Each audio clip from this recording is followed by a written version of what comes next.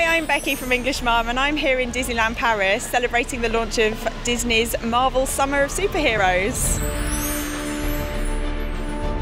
The journey to Disneyland Paris was amazing. We left St Pancras and we were in the Eurostar Standard Premium. Really enjoyed ourselves, lovely. My first impressions of Marvel Summer of Superheroes, it's just that it's fantastic. The characters are spectacular. I've just really enjoyed the whole process, it's been really good. We actually did a meet and greet dining experience and got to meet all the characters up close, and yeah, it's so exciting. I thought Captain America was really nice, and I think I upset Black Widow because I asked for a selfie with Captain America. I was really impressed by Marvel Superheroes United. I mean, you go into this huge theatre, it was spectacular, the special effects were incredible, and it was really nice to see all the Marvel superheroes together. I've never seen anything like it, and I really enjoyed it. I think it was great.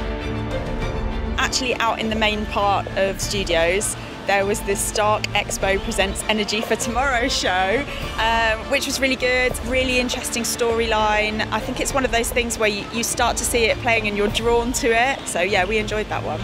And then we saw the Guardians of the Galaxy Awesome Dance Off, really interactive, brilliant, got everybody moving, got everybody up on their feet, and you feel like you're so close to the characters as well. I mean, there's an element of feeling like you're sort of actually dancing with them. They get into the crowd and everything. I thought that was really impressive, really clever. I really think that Marvel Summer of Superheroes, as well as appealing to the typical Disney audience, I think it's going to bring in a whole new generation of Marvel lovers to the parks.